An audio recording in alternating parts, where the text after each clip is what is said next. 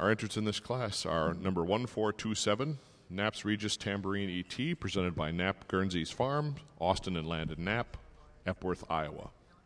Entry 1428, Knapp's Royalty Quintet, also presented by Knapp Guernsey's Farm, Austin and Landon Knapp, Epworth, Iowa.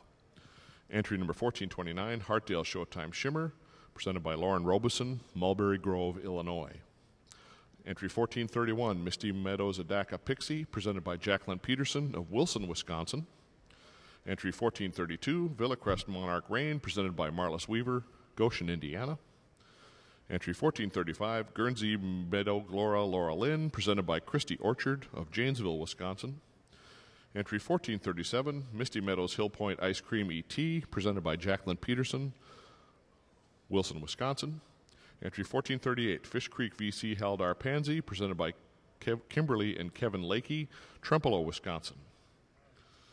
Entry 1439, South Lane Special Jasleen, presented by South Lane Farm, Epworth, Iowa. Entry 1440, Knapp's Ace Jada, presented by Knapp Guernseys, Austin and Landon Knapp, Epworth, Iowa. Entry 1441, Dix Lee Silverado Silly, presented by Brett Dixon, Gary Estes, and Bob Griggs of Conway, Missouri. And entry 2930, Misty Meadows M. Leona, presented by Jacqueline Peterson, Wilson, Wisconsin. And Judge Crosser has completed his placings in the International Guernsey Show's International Futurity class. Our third place finisher, entry 1438, Fish Creek VC Haldar Pansy, presented by Kimberly and Kevin Lakey, Trempealeau, Wisconsin. Our second place finisher, entry 1432, Villa Crest Monarch Rain, presented by Marlis Weaver of Goshen, Indiana.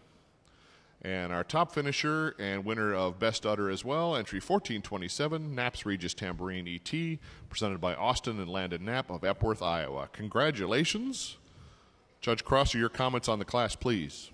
In our 3-year-old Futurity, we've got a tremendous cow here to start the class with. She has the tremendous advantage over all the cows in the class in the rear udder. She's higher and wider at the top of the rear udder. She's got that lovely chrome along with it. She's a dairy, long, open rib kind of cow that just spells milk and dairiness and cleanliness all the way through. She has more frame than the cow we have in second, and so it's really a very easy place today. She just walks out and takes this class. The real close placing for us was second and third, and we went back and forth trying to make the decision. In the end, we chose to go with the heifer that followed a little bit more the pattern of the one above her in terms of cleanliness and dairiness. She also has an advantage in length of fore udder. She's got a little more chrome to the fore udder and moves a little more freely on her rear legs than does this cow we have here coming around in third. I admit that the third place cow is a bigger, wider cow. She's wider out through the hips and pins. She has more depth of heart and depth of rib, and it's a real close placing. You can go either way. We chose it this way today. It's her strength, her power, and her width and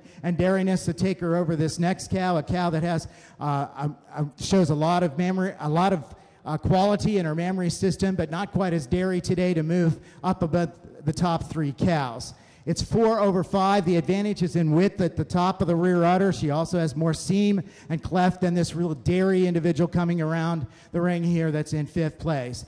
5/6. We have the advantage here in how she moves on her rear legs. The 6th place cow has quite a bit of set to that leg and needs to have a little more depth of heel before she can go up, but you admire the dairiness that she has all the way through.